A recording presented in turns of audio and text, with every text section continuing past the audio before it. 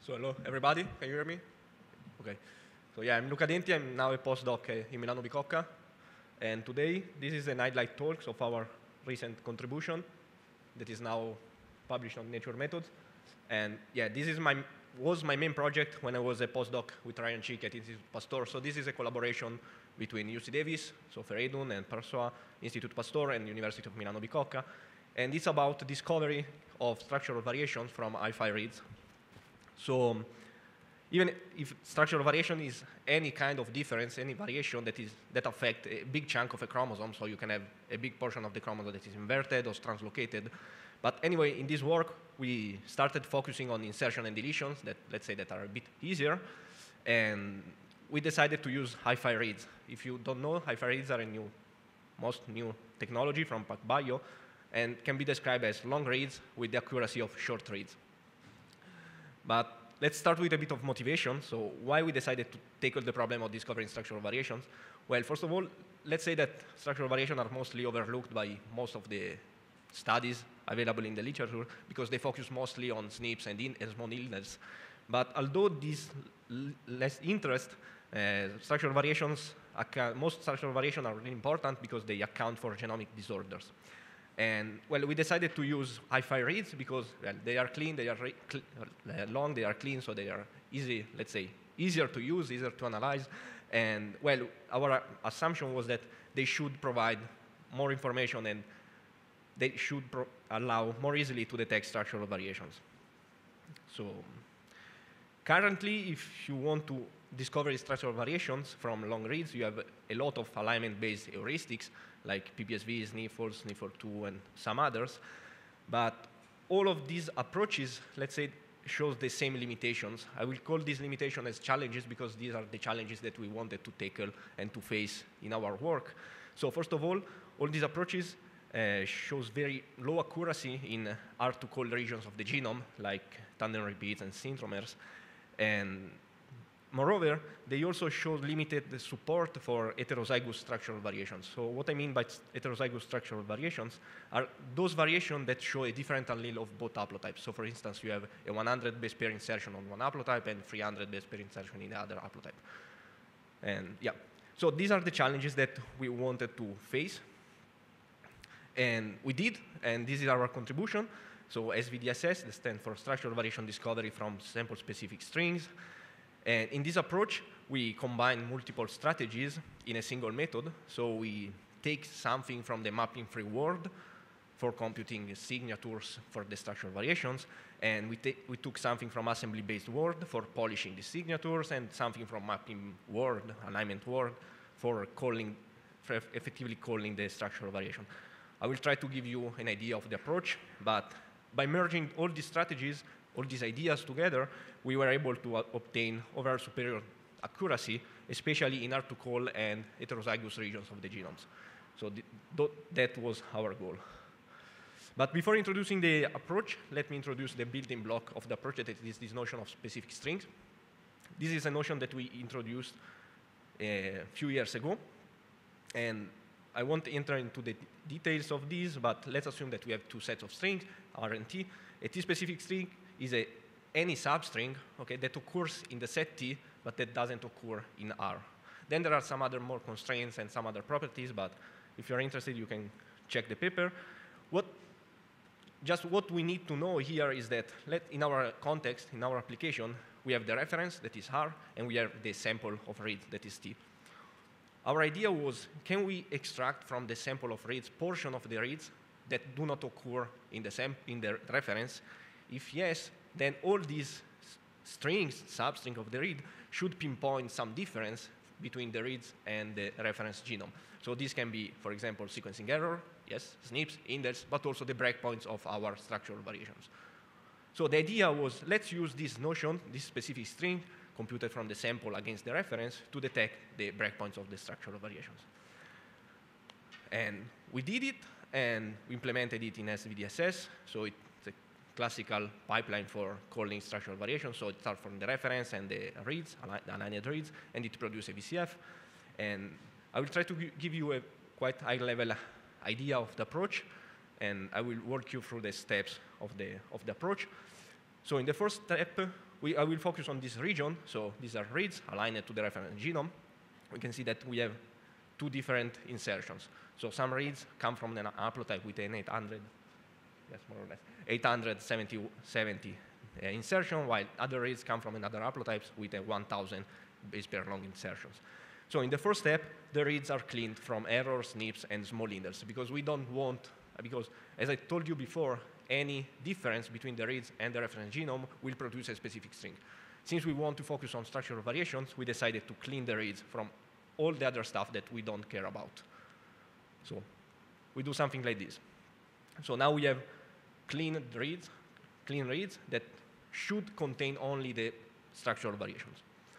Then in the second step, we compute the specific strings. And well, let's say that in the best case scenario, every specific string will cover the breakpoints of the variation that we are interested in. So we can see, for instance, that we have the specific string that is a gliding green that come from some read, and the specific string covers the structural variations. So in the second step, in the first step, okay, we need to place the specific string, because for the specific strings, the only information that we know is from which read it came from and from where it starts on the read, okay? So in the first step, we try to align the specific strings back to the reference genome, but we don't align them because they are, most of the time they are quite short, so it's hard to align them well. So what we do, since we know the read alignment, and we know from which portion of the read the specific string has been extracted, we can just place the specific strings back to the reference genome by extracting their alignments from the read alignment. So let's call this alignment extraction. Then in the following step, we cluster specific strings by locus on the reference genome. So here we have just one locus, so one structural variation, but let's imagine that we have multiple structural variation on one read, so we can cluster them by position using an overlap criteria. So if two specific strings overlap, it means that they probably come from the same locus, and that locus should be used to call a structural variation. Then, now we have the cluster of specific string. What we do to account for the diploidy, the potential diploidy of the human individual, of humans, we split the cluster into two subclusters. Okay, we do this right now using based on the length of the specific strings. So using the length, our idea is let's use the length to discern between the two haplotypes. Okay, and then once we have the two subclusters, in this case we have two subclusters, one for the specific string coming from the covering the insertion of length 800 and something, and the other covering the insertion of 1,000 base pair. Then what we do, we use partial order alignment to create a consensus for each cluster. So we compute a representative that should represent the correct allele. So that should also represent the potential portion of the haplotype. And then, so this is more or less an assembly, more or less, but it's not an assembly.